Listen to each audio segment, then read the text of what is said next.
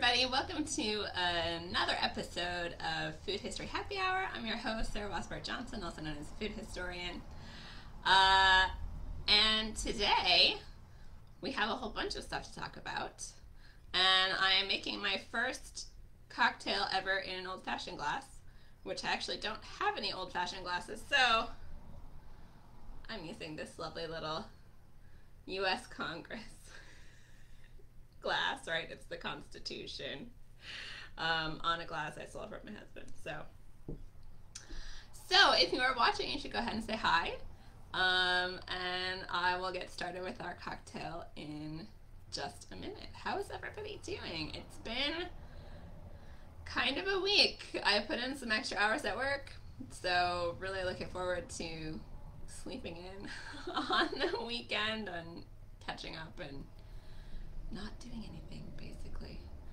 So as I said earlier, hi Marty. We're going to be making a cocktail called the Admiral Nimitz cocktail. It's from one of my favorite little bartender's guide, 1946 Roving Bartender. And yes, it is named after Chester Nimitz. I assume anyway, since it's published in 1946 after the war. I couldn't find any history on it as to why it would be named after him, sadly, but it sounded delicious. It's really hot out already in June. Hi Eleanor!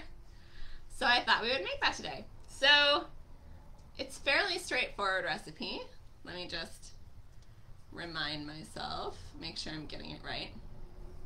Alright, so it is a dash of grenadine, the juice of half a lime, which I'm using bottled lime juice, 1 ounce of cherry brandy, an ounce of dry gin, an ice cube, stir in an old-fashioned glass, and add fruit. So I'm going to add some maraschino cherries. So I think we're going to start with our grenadine. It says just a dash, and this doesn't have like a thing on it, so we're just gonna do one of those that looks like a dash, right? Oh, and I forgot my measuring spoon. So juice of half a lime is usually about a tablespoon, but I'm just gonna eyeball it.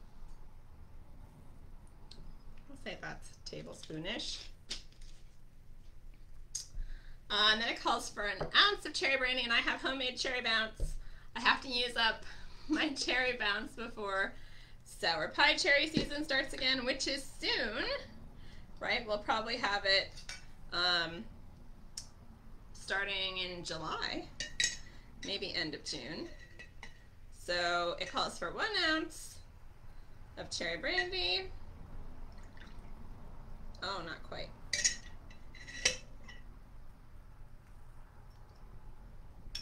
Perfect.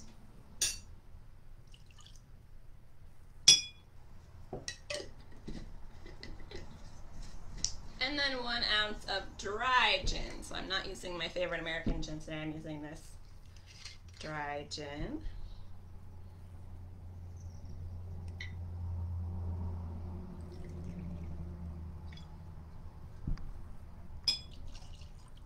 So it said to use an old-fashioned glass. And this one is kind of small, but that's okay. I'm just going to give it a little bit of a stir before I add some ice. I'm going to add a lot of ice because it's hot out, and I would like this drink to be cold. And then, of course, it also says to garnish with fruit, so I'm going to throw a maraschino cherry in here. Actually, I'm probably going to throw 2 in, because that's just the kind of person I am who doesn't want 2 maraschino cherries. Oh yeah. So I don't know why this is called the Admiral Nimitz cocktail, why it's named after Chester Nimitz. But it is kind of similar in some respects to the Singapore Sling and other sort of more tropical style cocktails. So the Admiral Nimitz in a Constitution old-fashioned glass. Oh, I'm missing comments. Hi, Carla. Who else is on here? So a dash of grenadine, excuse me, some lime juice, cherry brandy, gin, and I threw a couple of maraschino cherries in there. So we're going to see what it tastes like.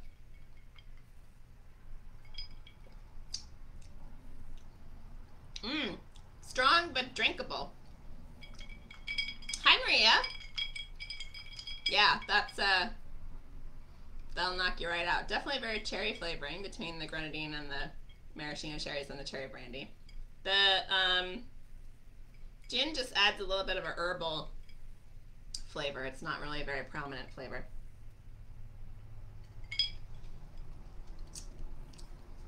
So, hi Ashley. It is pretty yummy. It is pretty yummy. It's a little strong. For me, probably I wouldn't want to drink more than one of these, I don't think. But I thought, given our discussion of kind of retro-y foods tonight, that having a post-war cocktail was appropriate. So last week, a bunch of you requested that we talk about Jell-O and gelatin, and I said that there's a little bit of a story behind there because a number of gelatinous things end up being headquartered in New York State. So there's three of them. There's the Jell-O factory, which now has a museum, the Jell-O Museum in Leroy. Excuse me. Christian Hansen Laboratories, the originators of Junket in Little Falls, New York. And Knox Gelatin, which I have pulled up here somewhere. Let me remember where they were.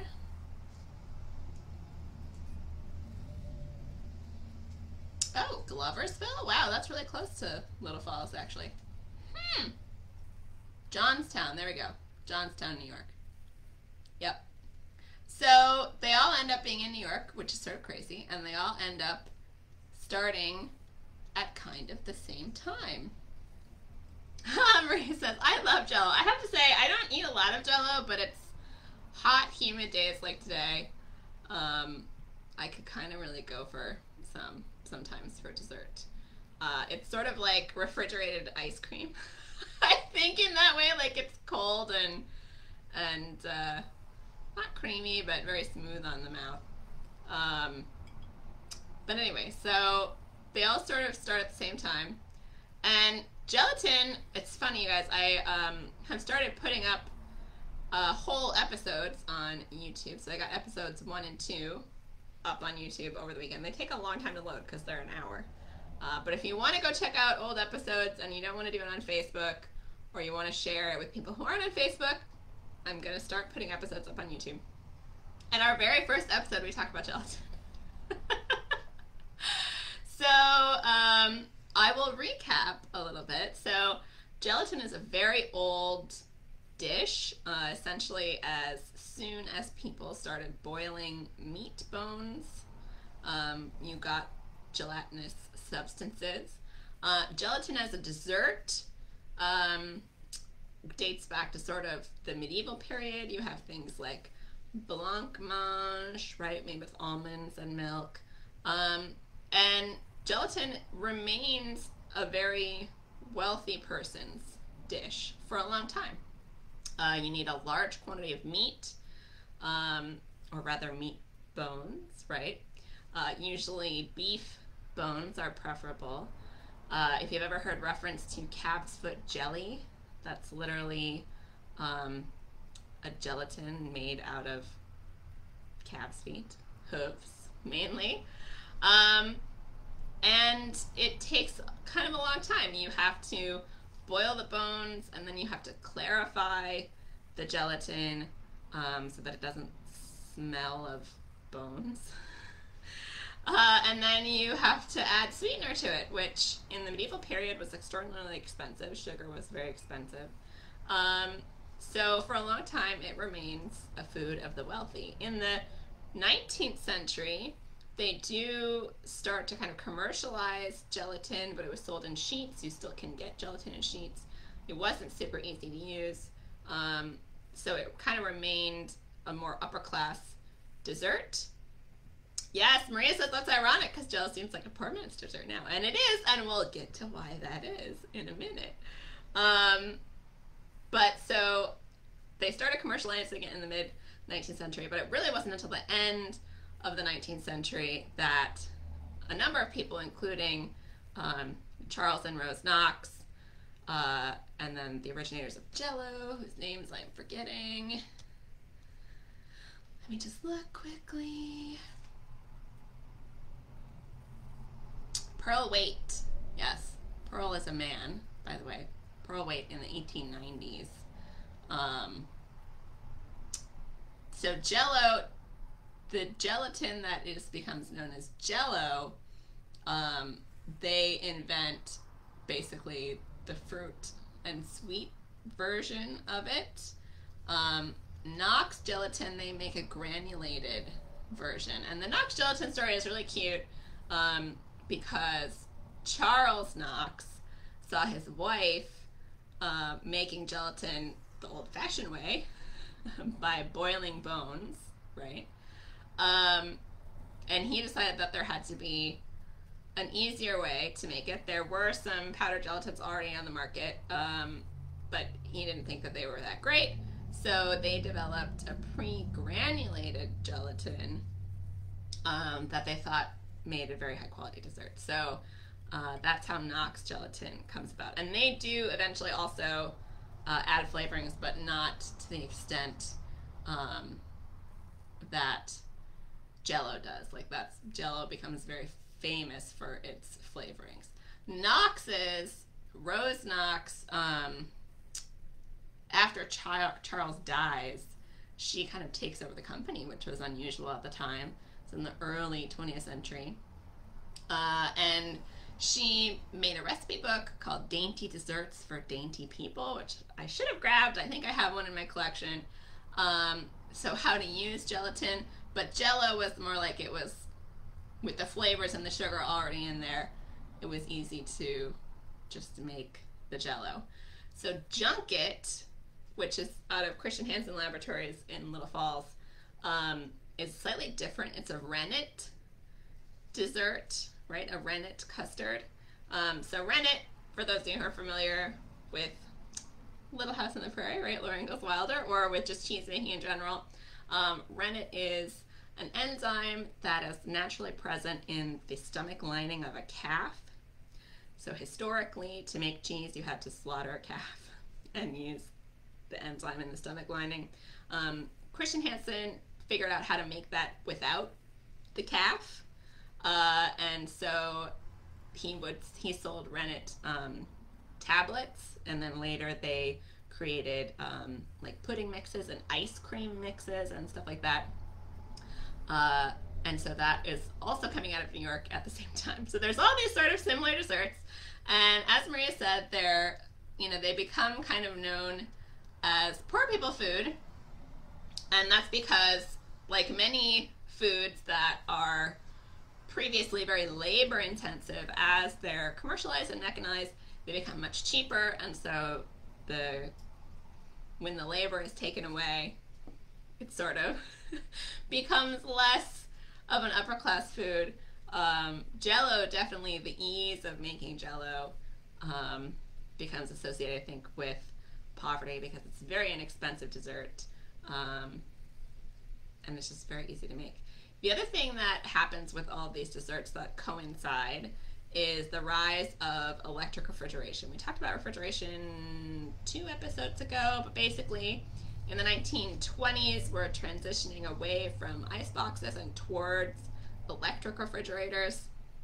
And in the 1930s, we get rural electrification. So people who live in rural areas also have electricity and can have electric refrigerators and freezers and other things like that. But they're all, these 3 products, Jell-O, Knox Gelatin, and Junket, are all sort of riding on the popularity of refrigeration and refrigerated desserts and frozen desserts, and people just really get to like them and they become super popular. As I said, they're also crazy easy to make, right? You just mix it up with some milk. Maybe you have to heat some water or some milk in advance, and then you just stick it in the fridge, and 4 hours later, ta-da, dessert. So because it's so easy to use, you start to get the proliferation of gelatin salads. So gelatin salads, I saw something the other day, somebody was like, the American definition of salad is very loose. And it's actually historically that way. So if you go back to the 18th century, if anybody's ever heard of the term salmagundi, that's like an 18th century term for salad, but it's essentially anything cold that's chopped up and mixed together can be a salad. So if it's served cold and it's chopped up and mixed together, ta-da, salad. Which means Jell-O salad, cookie salad, chicken salad, ham salad, egg salad. These are all cold things that are chopped up and served cold. So not surprising that that's how we define salad. I think most people today associate salad with leafy greens and some sort of dressing. That comes out of the French tradition more than it does out of the British tradition, and that's a much more recent import to American shores in a lot of ways. Whereas more composed salads of chopped vegetables and cold meats and fruits and things like that are a lot older. So we kind of have that going on with our salad tradition. And then, yes, Maria, why would a green salad be in the same category as a tuna salad, right? It's just cold things, chopped up cold things, served cold, maybe with a dressing, maybe not. But yes, that's how Americans get our salad terminology. But at the same time, the other thing that's happening is terrines and pâtés and aspics, which are savory gelatinous things that are also served cold. So I think I mentioned in previous episodes, if anyone has ever cooked bone-in chicken for chicken stock or for soup, and then you refrigerate the leftovers and the next day it's solidified. That is basically the start of aspic, right? So you take stock that you have cooked from bones, right? And you suspend things in it, and you pour it in a mold and you let it chill, and then you turn it out and you slice it, and that's aspic. Pâté and other terrines and things are similar. Terrines are usually layered, but still often gelatinous, usually involving bone broth and things like that. If you've ever had scrapple or head cheese, that's a similar type of aspic, terrine sort of thing going on. So we have the fruit and creamy based dessert gelatins, we have the everything chopped up and served cold salads, and then we have terrines and aspics, and they all sort of come together in the early to mid 20th century with gelatin and things like that, because all of a sudden you don't need to boil beef bones for hours to get bone stock to make your aspic. You can just use Jell-O or Knox Gelatin to get that same effect, right? You don't even need meat. And we have kind of an unholy alliance of convenience foods. So you have canned fruits and vegetables, right, which we've discussed in previous episodes. We have commercially available gelatin. And we also have Cool Whip, which sadly I should have researched the history of Cool Whip before this talk, and I didn't. But that's another thing that kind of comes into the fore. Prior to Cool Whip, we had commercially prepared mayonnaise. that features heavily in a lot of early gelatin salad recipes. So all of these really convenient things that you can throw together and put in a mold and stick in the fridge, and it looks, you know, very fancy. You have this molded creation with all of these glistening things suspended in the clear gelatin. You can slice it, right? And it looks very visually appealing. And again, this is coming out of molded desserts. Molded ice creams were extremely popular among the upper class in the Victorian era and at the end of the 19th century.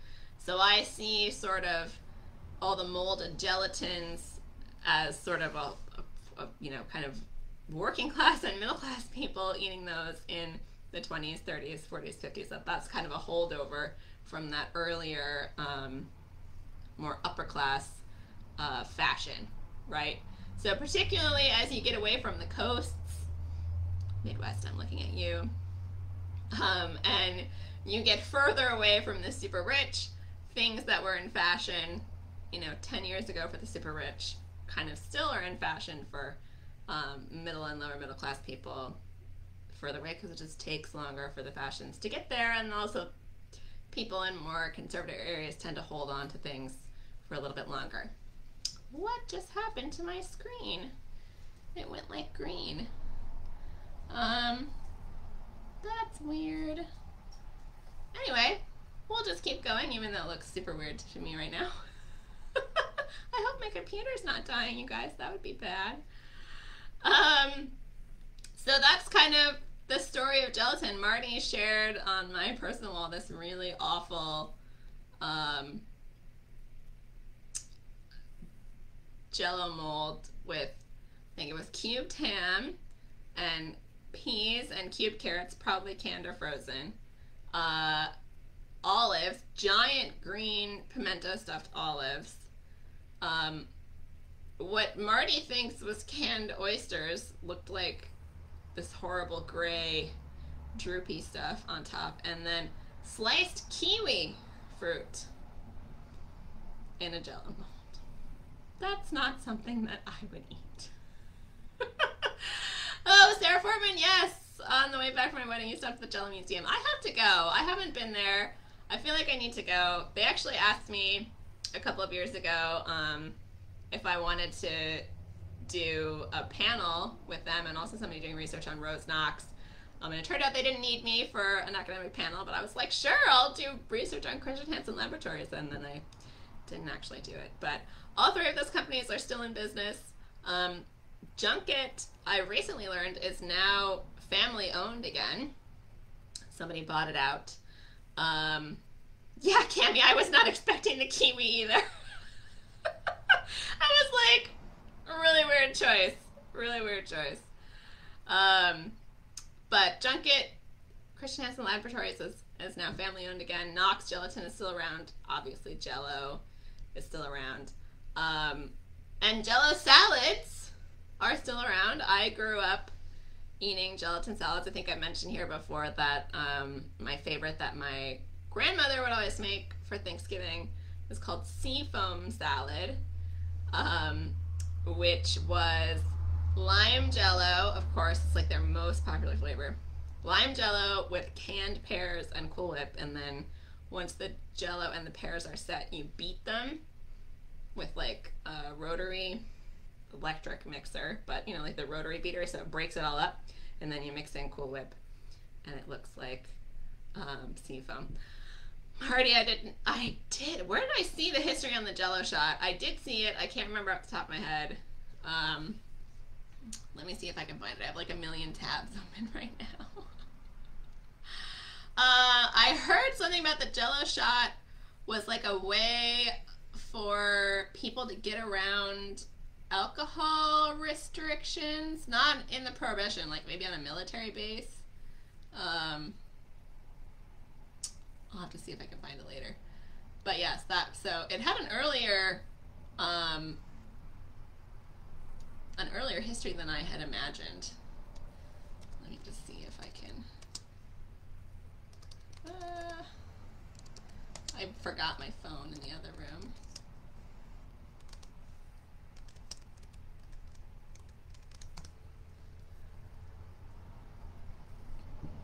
Okay, yes.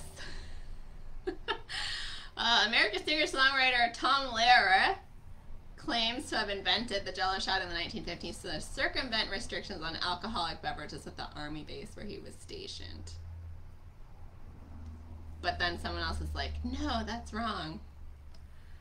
So, I'll have to look into it a little bit more. But, yeah, 1950s, which I would not have guessed. I would have thought it was probably the 70s or later, because that seems like a very big 1970s kind of thing that could happen.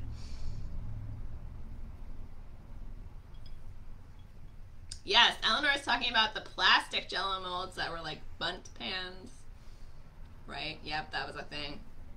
Maria asks, is it more popular in certain regions of the country now? So stereotypically, it is more popular in the Midwest and the South.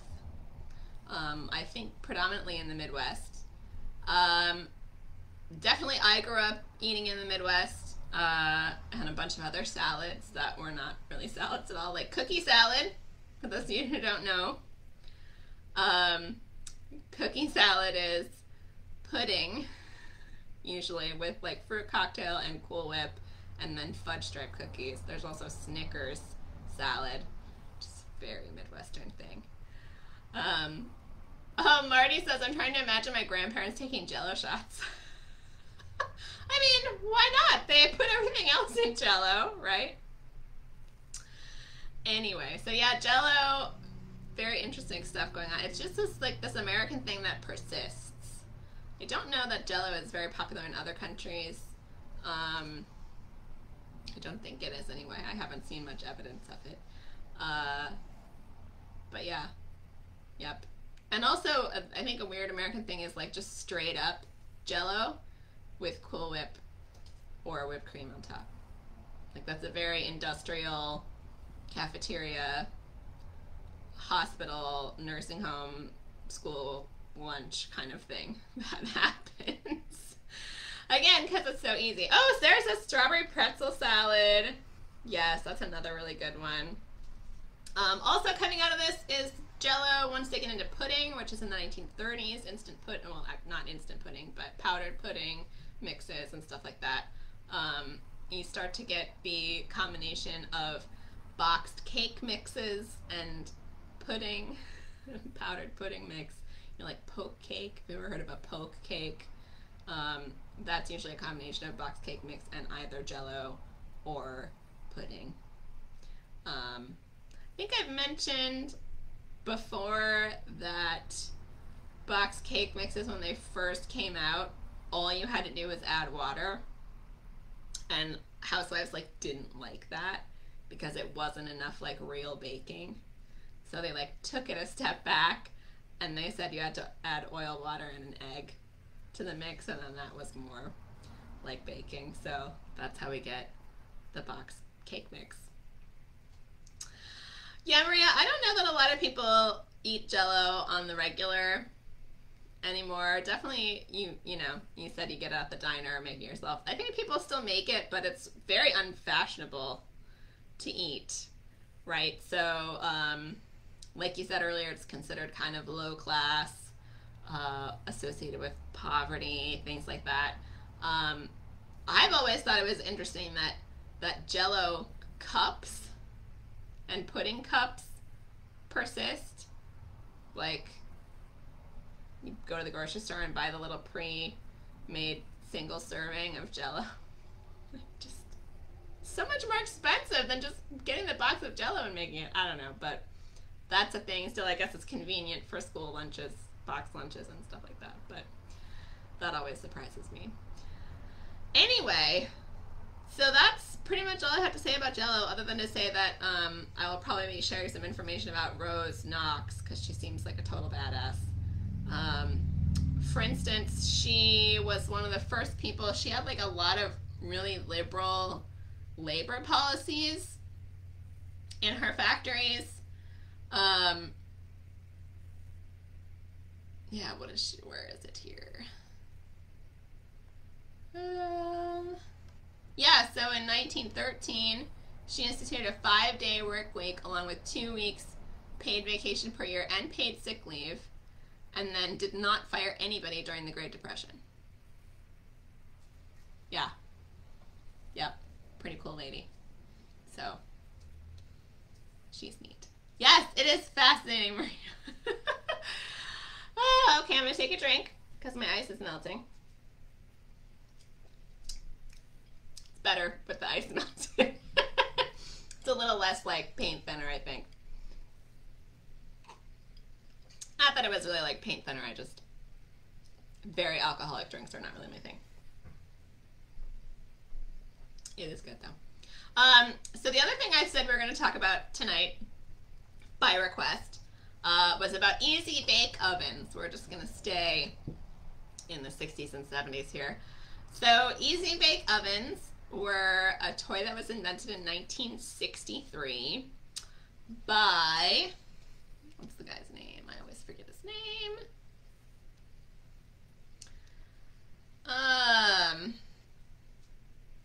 This is going to drive me crazy. Ronald Howes. So he worked for the toy company Kenner. And he had been inspired by street vendors in New York City, right? Little temporary, not temporary, portable food carts and stuff like that. And how the Easy Bake Oven works is, although they have changed it back and forth over the years, but basically it's an incandescent light bulb that provides the heat source, which gets it up to 350 degrees, and that's what you can bake with. They had a lot of different incarnations over the years. Oh, really? A little stink bug friend crawling across the camera. Oh, that was funny. Okay, dude. You're gonna have to not be on my camera right now. Come here. Just go away. Come on, get off. Sorry about that. But anyway, so it had a lot of different incarnations, some of which looked like, you know, ranges, oven ranges, some of which were just like a little oven. The most recent ones in like the mid-2000s are very space agey looking and like not in a good way, I don't think. But they do still make them. You can still get them.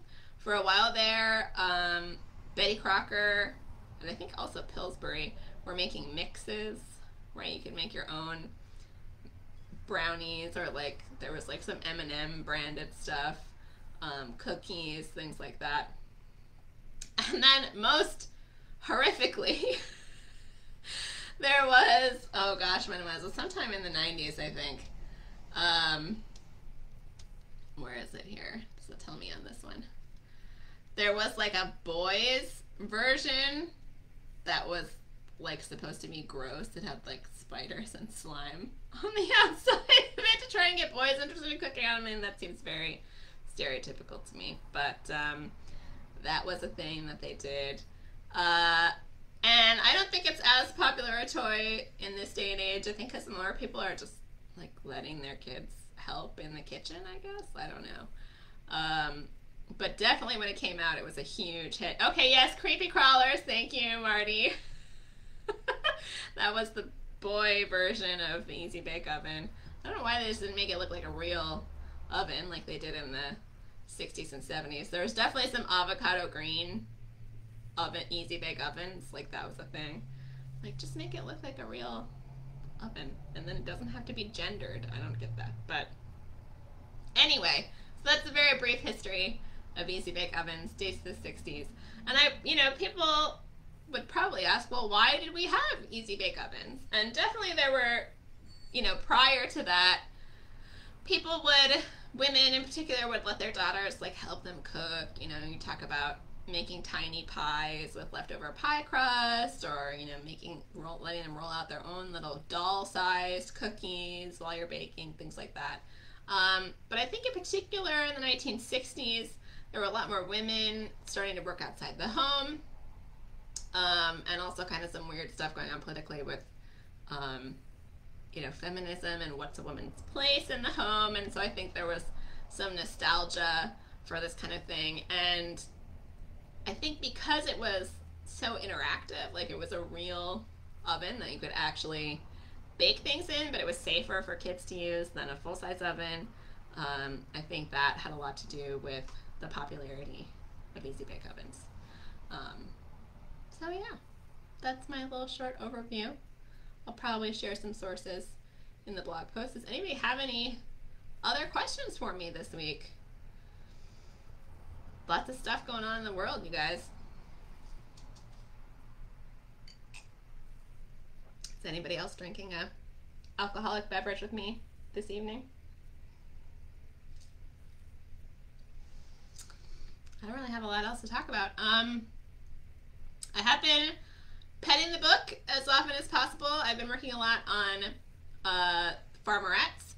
I did find a very interesting reference. So part of how I do my research is, oh, Maria says today is donut day. Yes, I didn't go and get a donut, which makes me very sad. We can talk about donuts too, but I'm gonna talk about farmerettes first. So part of my research is trying to figure out who had farmerette farms where and when. And farmerettes, the term farmerettes actually predates the First World War by a number of years. The very first farmerette education camp in New York is in 1911. It's very closely tied to the suffragette movement. But one of the articles that I've been transcribing, it's very long, but it's very well written and very interesting. But a couple of the articles on this one women's agricultural camp in Westchester County, near Mount Kisco, I think. They talk about, you know, like the everyday lives, the farmerettes, and one article talks about the food and cooking that's going on. And they mention a Negro cook, Martha. So there's 3 dietitians, young white women dietitians, and this Negro cook, black, obviously, named Martha. She doesn't have a last name because it's 1917 and it's a miracle she's in the newspaper at all. And so I got very excited about that. And then later in the article, because of course they talked about her being the cook, and then the dietitians were like, kind of preliminarily made it seem like they were her assistants, but then later they referred to the kitchen assistant and her 3 directors. And I was kind of like, really? So anyway, that was disappointing. But it was exciting to see any reference to a person of color at all, because when you're studying World War I, home front, there's just not a lot of that going on in the newspapers unless you go to black-owned media, which is also on my list. But sadly, hardly any of that is digitized, which is ridiculous, and Library of Congress and other institutions that have black newspapers should get on that and digitize them, because that's ridiculous that they're not digitized. All right, so donuts. Yes, donuts do have a strong World War I connection. So, and it has a lot to do with the Salvation Army and the Red Cross. So there were definitely young women who went overseas during World War I to sort of serve as like hospitality people, sort of. There were women who drove transport trucks. There were nurses and other Red Cross personnel. There were women in clerical positions, and also women in the canteens that they would run for the soldiers.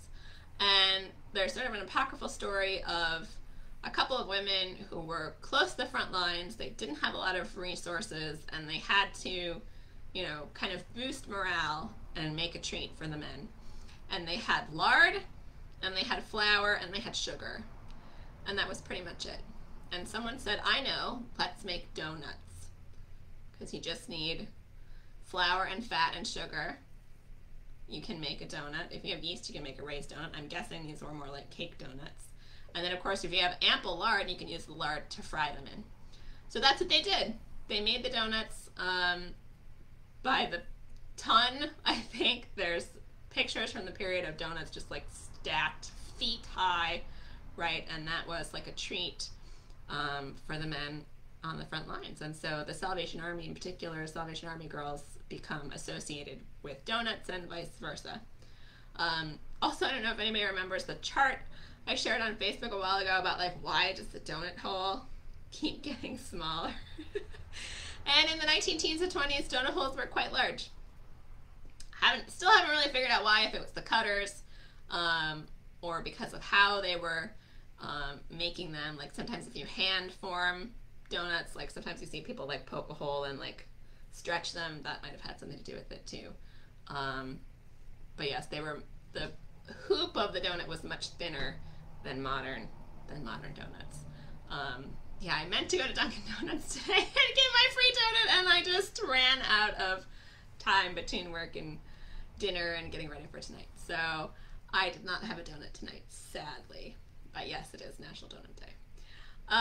So that's the World War I connection to donuts. There's like everything could be connected to World War I, people. This is what I'm learning. I saw an article the other day about Purdue, I think it was Purdue, got involved in some sort of price fixing scheme to, like with other meat packers, to fix the price of chicken, which totally plays into a bunch of stuff that was happening in World War I, particularly with milk. And the Dairymen's League of New York was like constantly under federal and state investigation as to why milk prices were so high, and like, are you bilking women and children, kind of a thing. And they were actually prosecuted under antitrust legislation following the war. And basically that legislation, it was decided, could not apply to farmers because they were trying to use it to break the back of cooperatives, because they thought farmers' cooperatives were unfairly manipulating prices, which, you know, you could kind of argue that they were. But on the other hand, like, farmers also have to make a living, and unlike a lot of other products, you know, you spend the money on your crop a year before you get paid. So the volatility of the market meant that you could lose your shirt, and you want people to farm, which means farming has to be lucrative enough that people will do it, which means that you have to give them the tools that they need to actually make enough money to survive. So co-ops also help stabilize prices. I don't know if anybody knows how cooperatives work. They're easiest to use with non-perishable foods like grain, but basically farmers all band together and they agree that they're going to sell their product at set price, right? They agree on a price. Or conversely, a lot of grain cooperatives owned grain silos. Man, this really, you guys, that was gross. But you would put, at harvest time, you'd put all the wheat in the silo and you'd sit on it until the prices evened out. Because of course, when everybody's harvesting at the same time, there's a glut on the market and the price goes down. But if you can store your wheat until the market price levels out, sorry, really, you need to go away. Excuse me.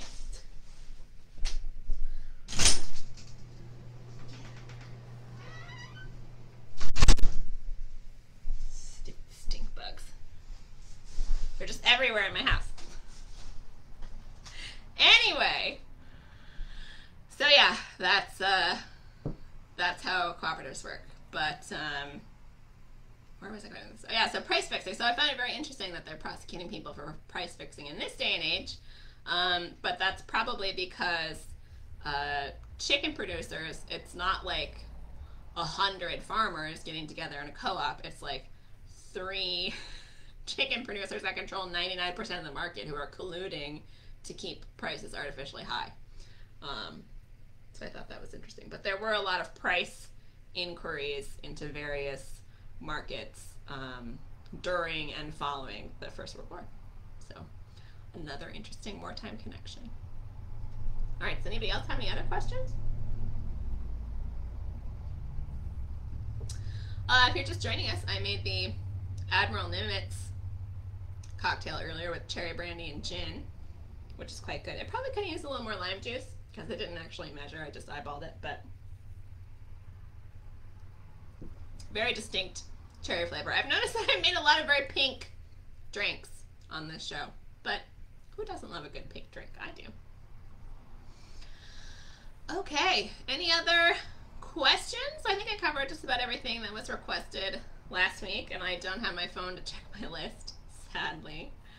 All right, this is very belated, but Maria says donuts have been really popular. Cupcakes never stayed popular as much as donuts. Yeah, cupcakes are also really old. Like there's, but there's some debate about what the historical term actually means. So there's actually 18th century references to cupcakes, but it seems kind of maybe more like a pound cake where it's like you're using the cup as a measuring utensil.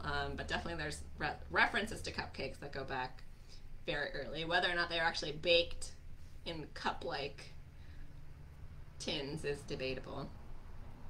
But yeah, cupcakes had like a thing a couple of years ago, right? Everybody was like crazy for cupcakes, and then the cronut came and blew everybody out of the water. But I think donuts, I mean, who can resist sugary fried dough? Like that's, especially if it's fresh, that's more irresistible to me than a small cake with usually way too much frosting on it. Fried dough is also super old. I mean, you talk about the longevity of donuts. I mean, what we think of as donuts now, where it's like in a hole, in a circle with a hole in the middle, is fairly recent. But fried dough goes back to ancient times, pretty much as soon as we could have enough fat or oil for frying in. We did it. Fritters, bread-like things, anything that could be fried, we fried it. Oh, Marty says mini donuts are a Midwestern thing. She didn't realize mini donuts were Midwestern until she moved to the South. I didn't know mini donuts were a Midwestern thing either. I thought they were like a county fair thing. Because that was the only time really I ever had mini donuts, is at the county fair. Here in the Northeast, apple cider donuts are a huge thing. Huge thing. They're seasonal. Most people say the best ones are from apple orchards. It really depends on the orchard, in my opinion. Maria makes a point that donut has blue collar association. I would say that's fairly accurate, and it probably comes out of the association. You know, it seems like very like diner, bakery kind of thing to do. So I think donuts in modern America have replaced pie as the sort of quick breakfast or lunch. So at the turn of the 20th century, like pie shops were a huge thing. Diners had all kinds of pie. Diners still have all kinds of pie. But people would just like have pie for lunch. Just a piece of pie. Or for breakfast. They would need a piece of pie for breakfast. Right? Very cheap, easy to make, easy to serve. But donuts are even more portable than pie. Right? So then donuts and other pastries became sort of the portable, quick breakfast, inexpensive breakfast. And they are very inexpensive. In a lot of bakeries, you can still get a donut for less than $1, which is kind of crazy to think about. Not everywhere, but sometimes you can. Sarah says potato donuts are a favorite in Pennsylvania Dutch country. Yes, that's totally a thing. I just saw an article about potato donuts the other day. I'll have to see if I can dig it up and share it on Facebook after the live stream. But yeah, donuts, I mean, so when I was growing up, my parents have a floral shop, and when I was growing up, right next to us was a donut shop. And I grew up loving a type of donut called Norwegian sour cream, which was a cake donut that was like slashed on the top and possibly on the bottom too, so that when it was fried, it got like a crackly edged, like crispy crackly edge, and then it was dipped in glaze, and the dough had sour cream in it, and I think some kind of like nutmeg or some kind of spice in there. That was my absolute favorite, and I would eat it like slowly to make it last, and I would eat it by like nibbling off all the crispy edges that were covered in this glaze. Oh my gosh, it was so good. And it wasn't like a sticky glaze either. It was like a hard glaze. That was my favorite of all time. And then as I got older, I remember very vaguely one of my great-grandmothers, I forget which one, if my mom's watching, she can correct me, making homemade donuts. Somebody making homemade donuts with nutmeg in them. Just plain fried cake donuts with nutmeg. And then there was another donut place, also since gone, sadly, not too far from our house, that made like that old-fashioned style brown fried cake donut. Really fat ones with a lot of nutmeg in them, and they were delicious. Maria, I'll let Sarah answer this, but I'm pretty sure potato donuts are not savory. It's like you just use mashed potato in the dough. Hi, Tim. Thanks for joining us. We're just talking about donuts, and I was talking about Norwegian sour creams. I'm totally forgetting the name of the donut place. I don't remember them, but yes, Eleanor, I've seen them. Sometimes they're called old-fashioned donuts with the glaze. They're not necessarily called Norwegian sour cream donuts. I think that was, you know, maybe a Fargo, North Dakota thing. But I've had like old-fashioned donuts like from grocery stores and stuff, and they're just not as good. I don't know what it is, if they don't fry them for long enough, or like the glaze is sticky sometimes. I don't know, but yep, that's donuts. I think definitely the donuts that they're making in World War I were a lot more similar to the old-fashioned kind with nutmeg, although I'm sure the ones on the front, the war front, I'm sure they were not grating nutmeg to put in those donuts. I'm sure it was just plain fried donuts. But people in general, humans in general, I think, have a hard time saying no to fried dough. Like, it seems like just about every culture on the planet, if they have some sort of starchy thing and oil, the starchy thing will end up in the oil and get fried and crispy. Oh, Sarah, I didn't realize that potato donuts were square or triangles.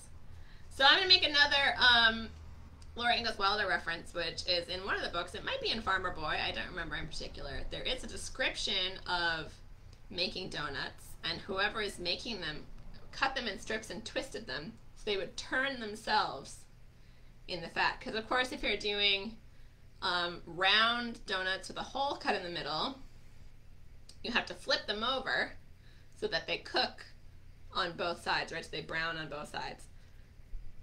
But in this book, and again, these are yeasted donuts, not cake donuts. They cut the dough in strips and they twisted it so that as it was cooking in the boiling fat, it would turn itself over and cook both sides by itself, which seems to me to be, you know, a very practical way of going about doing it, because then you don't have to sit there and watch the donuts and flip them. Yes, thank you, Carla, my resident Laura Ingalls Wilder expert. It's in Farmer Boy. Yeah, and I think there's even reference to like, oh, wait, you know, Mother didn't make the newfangled round donuts, the hole in the middle. She did the old-fashioned twist donuts, which I think is kind of fun. You guys, now I really want donuts. It's so bad. Oh, we're going on a trip tomorrow, so maybe I'll have to convince Chad that we should stop and get donuts somewhere. We'll see if he lets me. I mean, you know, we probably just go to Dunkin' Donuts, and their donuts aren't as good anyway, so. Yes, Carla says, in Farmer Boy, Mother was too busy to stand there and flip donuts. I mean, you'd think she would have had one of her kids do it, but maybe they couldn't be trusted, right? All right, I can't take it anymore. I'm fishing out one of these maraschino cherries.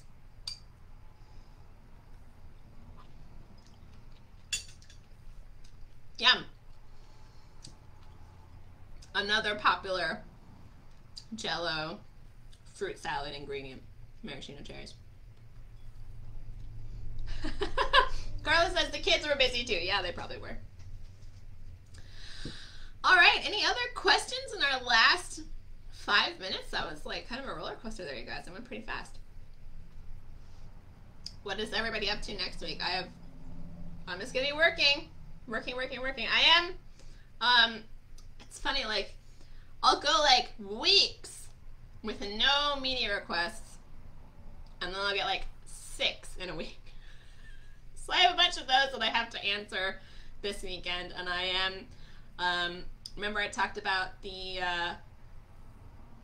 crown roast of Frankfurters and like vintage food? I think I'm actually recording that on Wednesday, so hopefully that will be coming out soon. Oh, and then also, the Irvington Library contacted me, and I am doing a talk on World War II victory gardens on June 16th, and I made a Facebook event. So you guys should go check it out and join me. Ooh, Ashley says there is a recipe online for Mrs. Wilder's Twisted Donuts. Hi, Kate Mitchell! So I'll have to go look that up. I have like a phobia of deep fat frying, you guys, and also it seems like, I know you can reuse the oil, but it always seems so wasteful to use all that oil just for frying. But maybe I'll have to tackle donuts at some point because I really love donuts. Although maybe I shouldn't learn how to make them myself because then probably I would eat too many of them. But I should do it just once, just to say that I did it. Baked donuts, I know you can buy baked donuts, and now you can buy like donut molds, like baking molds that you can use, but that just seems like cheating to me. So we'll see, maybe someday. If anybody has made donuts at home, fried donuts at home, send me your tips. I'm probably not going to do it anytime soon because it's really hot, and even with 3 air conditioners going, it's like not really cooling the house down. So anyway, so that's what's happening in my life. Oh, Cami says she's been making donuts in the air fryer. Oh my god. So I have literally thought about getting an air fryer, but I have all of these other all of these other cooking appliances, and I have like no room left to store any more of them. So I just do my French fries under the broiler, by the way. Fun fact. Hi,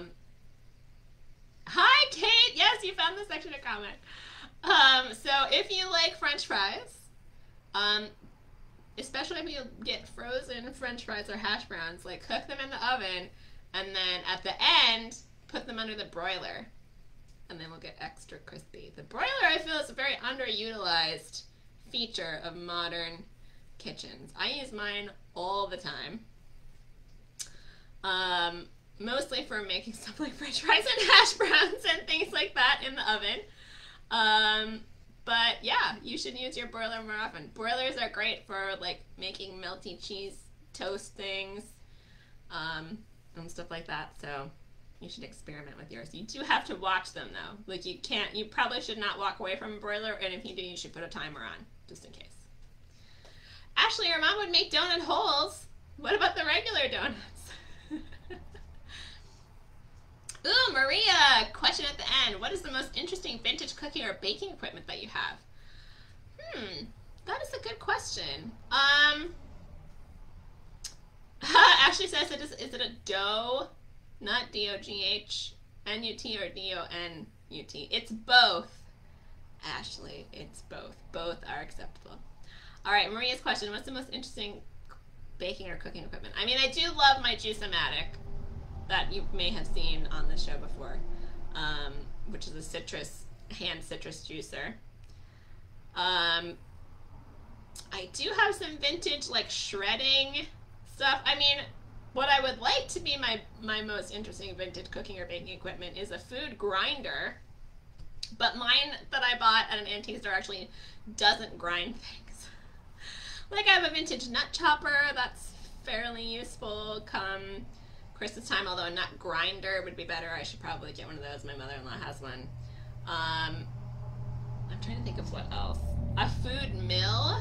The one I have is not vintage, but food mills are very useful for old school like pureeing things, especially if you need to get like raspberry or tomato seeds out of things, because it, you know, I don't know if you know how a food mill works, but it's like a funnely thing with a mesh bottom, and then it's got like this interesting like kind of curved scrapery thing, and it's got a crank on the top, and what it does is it presses whatever is in the funnel through the sieve on the bottom so that you're getting like puree out of it. So it has to be cooked stuff, obviously. What I would really love, a vintage one, is a vintage vegetable slicer, like the kind that's like the barrel, and you can like change out the blades and you can like shred or slice. I'd love one of those, but I think Layman's sells them, but I haven't bought one yet. So yeah, I don't have a ton of interesting stuff. I have a vintage cherry pitter from West Germany. That's kind of fun. I've used that before. My vintage measuring spoons, which you've probably seen. I don't have any tonight, but I think I used them last week. Those I love. They're metal. They're awesome. Nice and long. They have nice long handles, which is great. Oh, Kate says she uses her broiler for creme brulee. That's brilliant. Yeah, I should do that sometime. Anyway, so yeah. Sorry I don't have more interesting vintage cooking equipment. That's pretty much it. Okay. Thank you so much, everybody, for joining me and for asking such awesome questions. I love that we went on the National Donut Day tangent. But I'm really hot here on my unair-conditioned porch. For those of you who joined us late, we made the Admiral Nimitz cocktail, which has cherry brandy, gin, lime, grenadine, and I put some maraschino cherries in because it said garnish with fruit. And with cherry brandy, I thought maraschino cherries seemed appropriate. And definitely I will be back next Friday at 8 o'clock. If you have missed previous episodes, you can see them in the video section of my Facebook page. Or I am slowly getting them uploaded onto my YouTube channel. If you just search The Food Historian on YouTube, you will find me. And I will probably have that article about farmerettes. I think I'm going to post that on the blog because it is very well written and very interesting. So keep your eyes peeled. And thanks again for joining us for Food History Happy Hour. And we will see you next Friday at 8 o'clock right here on Facebook. I'm Sarah Westbrook Johnson. Have a great evening, and we'll see you next week. Good night, everybody.